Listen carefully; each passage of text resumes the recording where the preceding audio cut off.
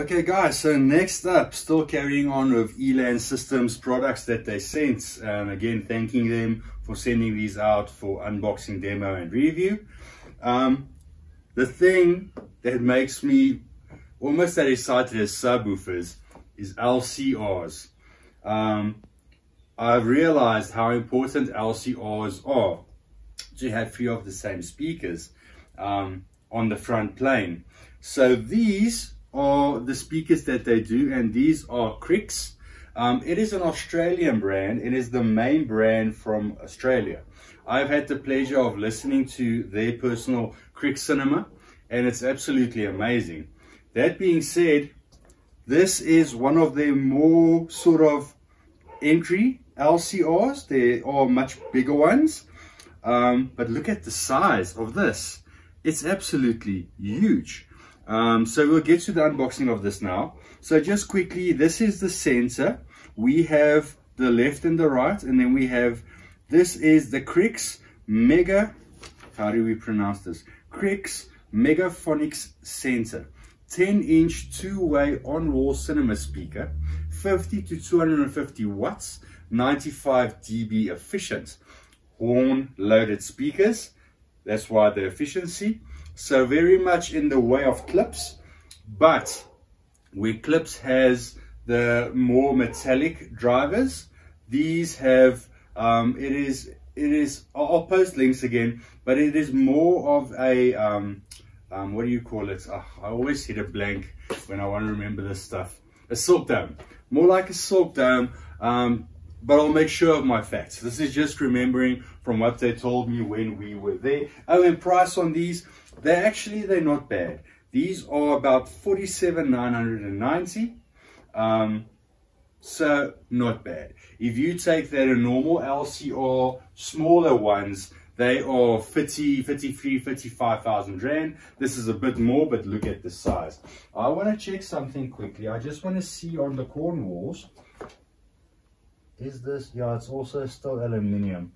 So this should give you that dispersion that the clips does, but at a not as harsh.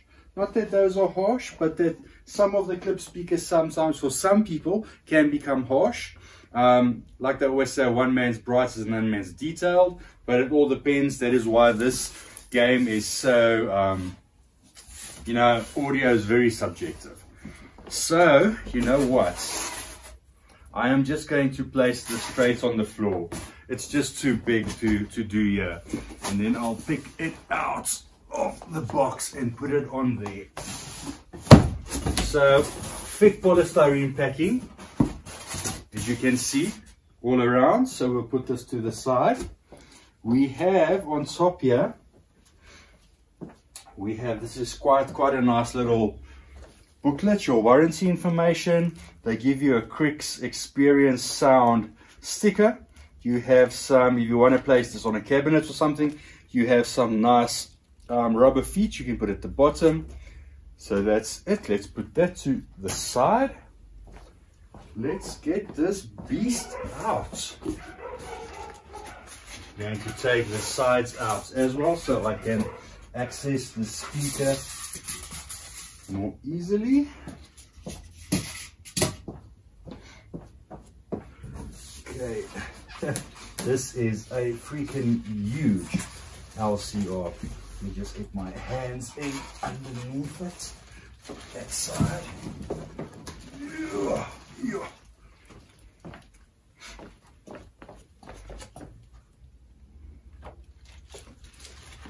Okay. I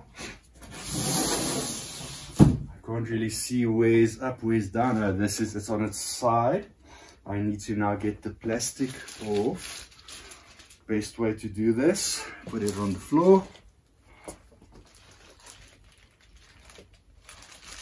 Very gently. Sure.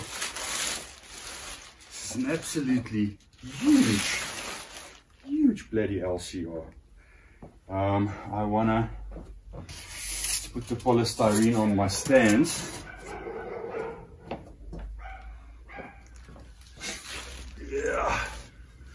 I've never handled an LCR as big as this.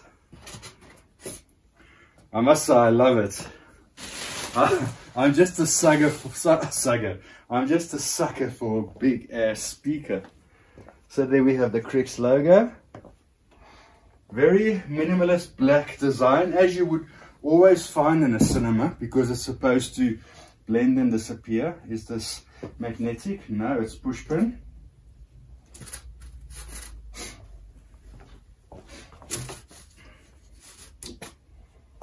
There we go. So 10-inch driver. Let's look at the grill first. Nice grill, MDF constructed, push pin. Put it to the side.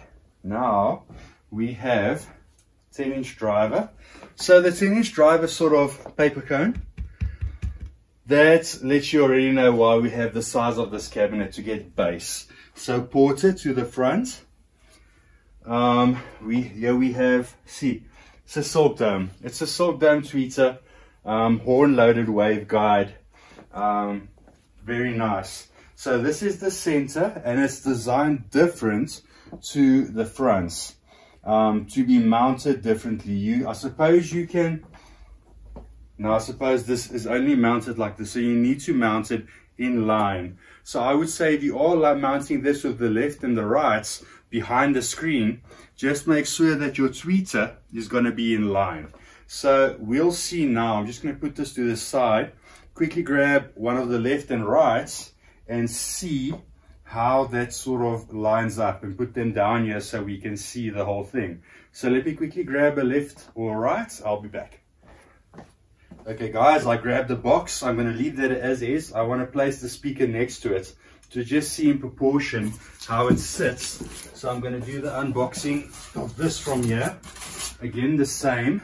Let me actually put this one on top, so I can put that on top, as just so you guys can see before I put it on the side. It's got the same paperwork and stickers again, and I see actually a 5-year warranty on these products. So very impressive. Just want to put this here. I don't want to mix them up. And exact same unboxing as on the other one. So we'll remove the sides to get better access.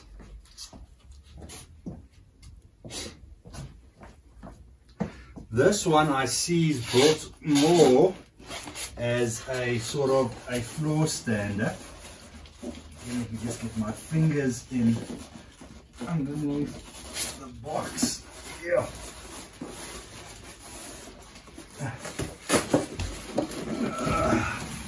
Okay.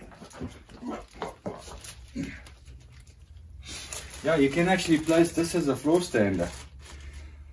Okay. That box there. I've just changed the angle so you guys can get a better vantage. Yeah, they got rubber feet, so you can place them as floor standers behind your screen, or lift them up a bit depending on how high you want the tweeters. So let's see. Also pin.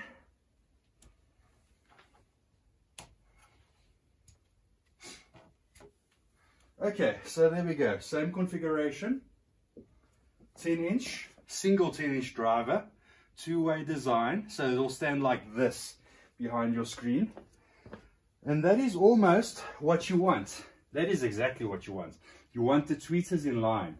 So if you do build a shelf for this, then depending on the height, you'll either leave it as this on the floor, which for me is a bit low, so I would lift them a bit on like a podium at the back, or wall mount, because oh no, now see, these can't wall mount. This can wall mount, so these can stand on a podium and these can wall mount. But I'm sure you can sort of make a bracket to make this wall mount if you want. For me, actually a bit of a missed opportunity from Krix. I would have done that off the bat, is where they have these inserts for the center. I would have made them on this as well, with some rubbers at the back so you can mount them to the wall, because that is how I would have done it. And that makes it a bit difficult for me to know how I'm going to put them behind my screen now for demo. I will make a plan. I will make a plan.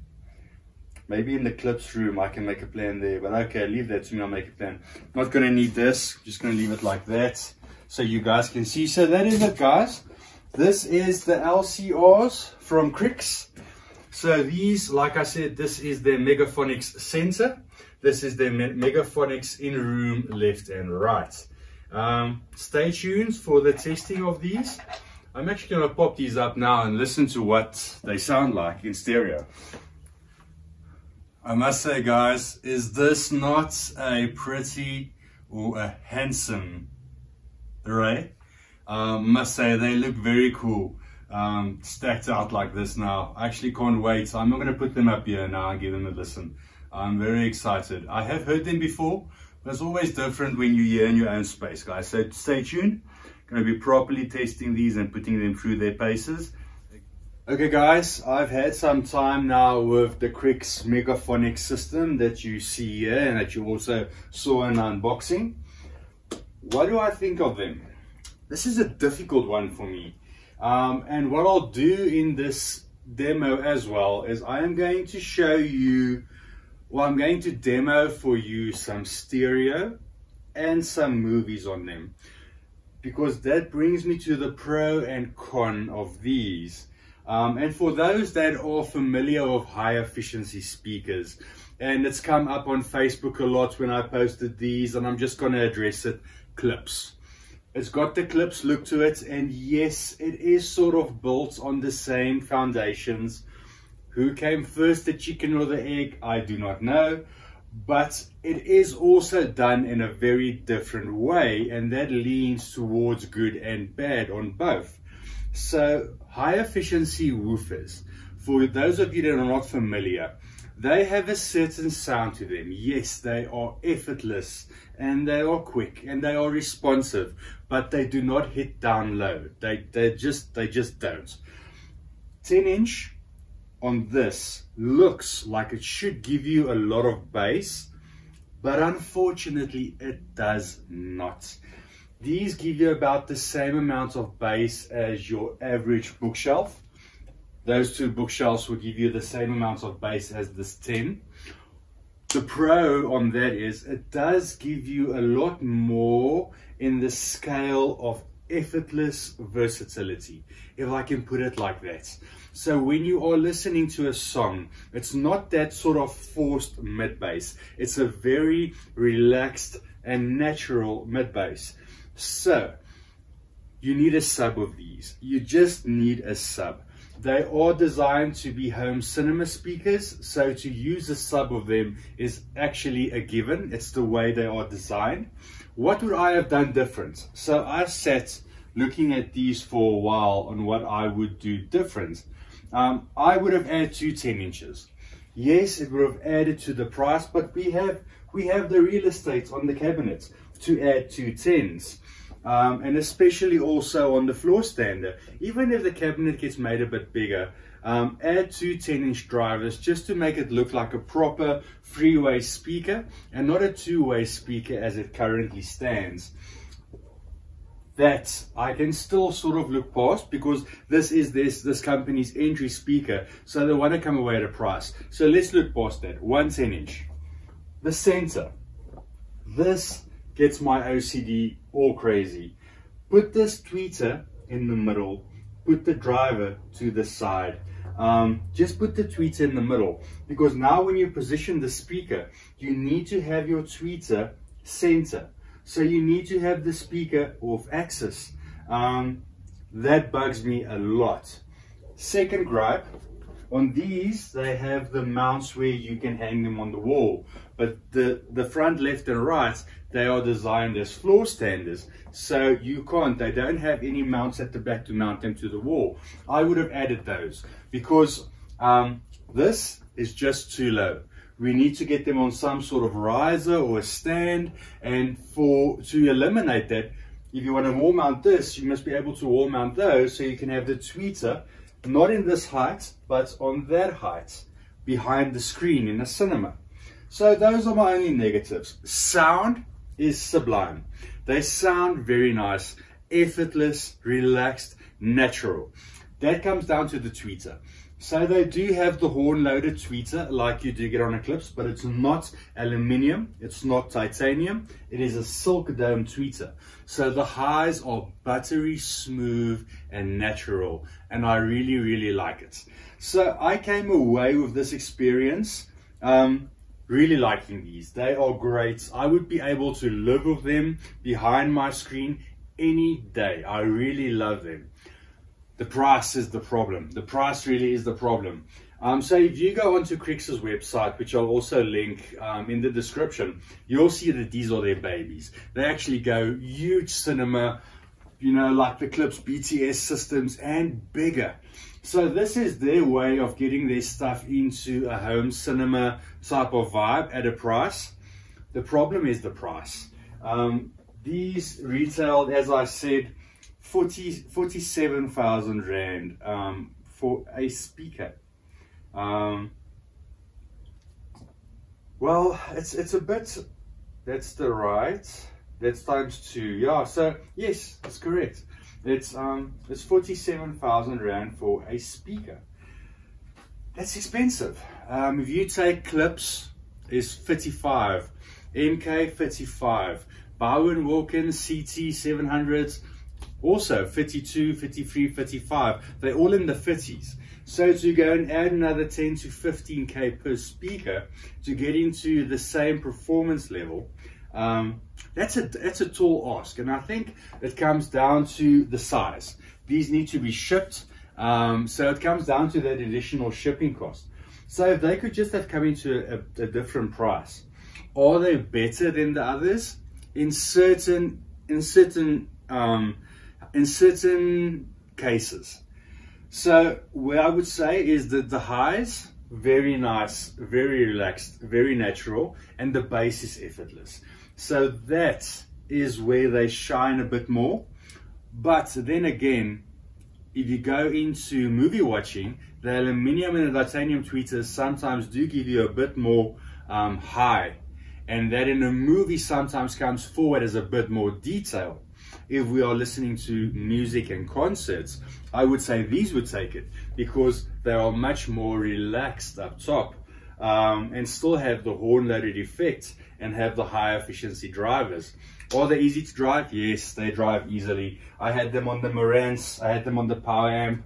Yes, power does make them shine, same as with clips, but they are very efficient to drive. So next, I'm going to go over into some stereo demos, no subs. I did test them with the subs. I'm going to leave this for the video on the subs, but very nice. That's the thing I'm the most impressed about, is the subwoofers on the speaker crafts that they sent me. But okay, let's go with some stereo, then I'll go over to some movies on the testings.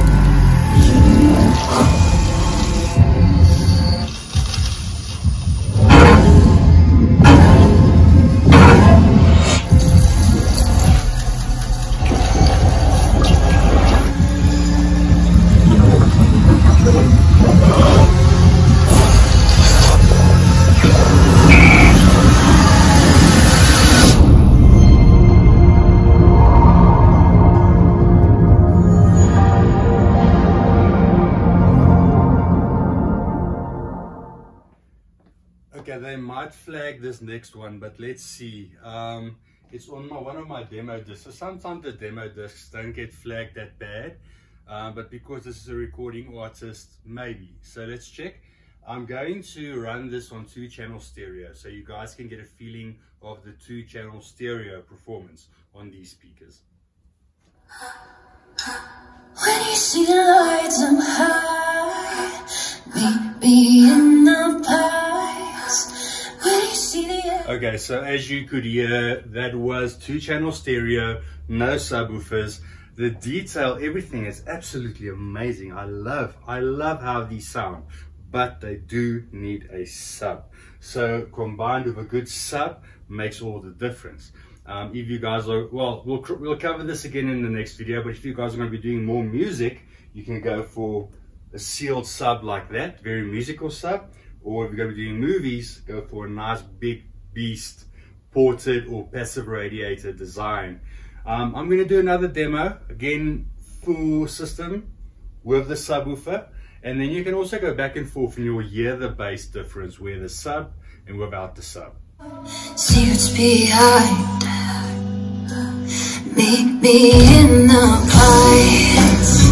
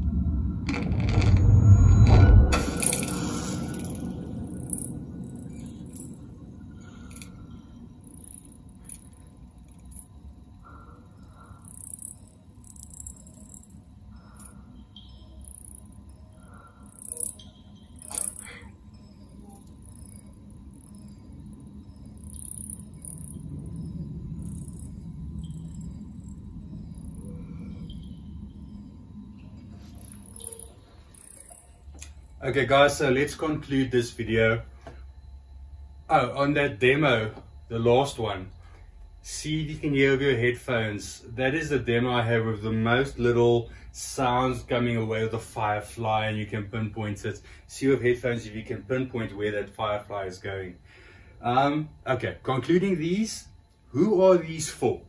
If you are a huge Krix cinema enthusiast on a beer budget, these are for you. It gets you into the taste of that higher end system that they do, which I have heard, which I'll do a video on. Gives you into that taste of the higher efficiency, but on a smaller scale. Also, if you are prone to having very sensitive ears to the highs of metallic type of tweeters, also Silk Dome in a theater configuration, again for you.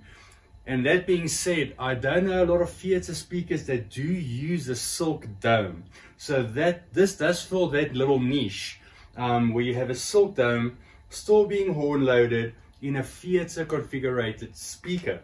For me, it just comes down to the price, but again, it is a niche market where this will appeal to the cinema enthusiast which wants a bit more relaxed highs, and also if you want to get your foot into the Krix hemisphere of speakers, this is perfect for a home cinema solution. These fit very nicely between a screen, left, right, center. You can do your surrounds. I would recommend in a theater setup, go for the big 15-inch sub. Video on that coming next. But yeah, that's it in a nutshell. I can highly recommend these. Just don't expect the 10-inch driver to have bass that does not need a sub. It's just to have a high efficiency mid. It doesn't give enough bass to enjoy stereo or movies. You will need a subwoofer. So if you guys are interested in speakers like these, you can contact me. You can see who your closest dealer in your area is that does the Krix Cinema line of speakers. Yeah, guys, stay tuned for the subwoofer video. That will be up next. Till the next time, cheers.